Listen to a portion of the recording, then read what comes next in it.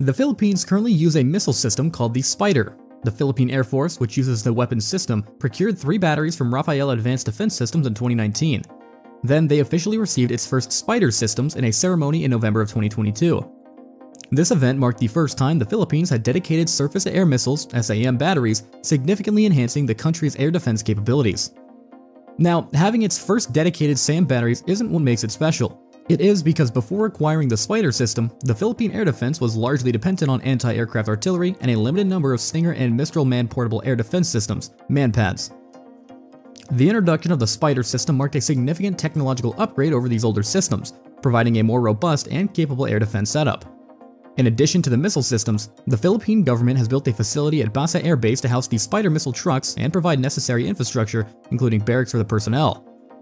This facility is managed by the 960th Air and Missile Defense Group of the Philippine Air Defense Command. Now, let's discuss the SPYDER's technical specifications.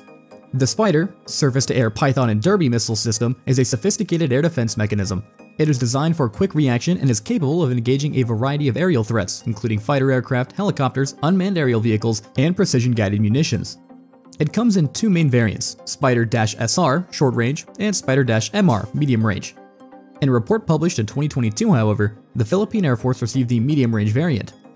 SPYDER-MR, the medium-range version, can engage targets at over 35 kilometers and at altitudes from 20 meters to 16 kilometers. This variant carries more missiles than its SR counterpart, holding 8 missiles compared to the 4 in the SR variant. The MR variant includes a new surveillance radar system, the IAI/ELTA MF-STAR. SPYDER-SR is the short-range version and is known for its quick reaction capability. It has a 360-degree engagement capability, and its missiles can be launched from a full readiness state in less than 5 seconds after targeting confirmation. The effective kill range is from less than 1 kilometer to over 15 kilometers, with altitudes ranging from a minimum of 20 meters to a maximum of 9,000 meters. This variant was first displayed at the Paris Air Show in 2005. Both variants employ 2 types of missiles, the Python-5 and the Derby. The Python-5 missile is notable for its beyond visual range capability and features an advanced electro-optical infrared homing seeker. It is capable of lock-on after launch, LOAL, allowing for all aspect/all-direction attack capability. The Derby missile, on the other hand, provides a fire and forget option due to its active radar guidance. In terms of technical specifications, the Python-5 missile has a length of 310 centimeters, a span of 64 centimeters, a diameter of 16 centimeters, and weighs 105 kilograms. It has a guidance system combining infrared homing and electro-optical imaging with a warhead weighing 11 kilograms and a speed of Mach 4. The Derby missile measures 362 centimeters in length, with a span of 64 centimeters and a diameter of 16 centimeters. It weighs 118 kilograms and uses active radar homing for guidance. The warhead weighs 23 kilos and it also reaches speeds of Mach 4. Now, let's discuss the usage of this missile system. The SPYDER systems are mounted on Tatra T815-7 8x8 high-mobility heavy-duty tactical trucks, which provide the necessary mobility and support for the sophisticated hardware of the SPYDER systems. These trucks are designed with NATO aircraft transportability in mind, aligning with the capabilities of the Philippine military's existing aircraft like the C-130 Hercules.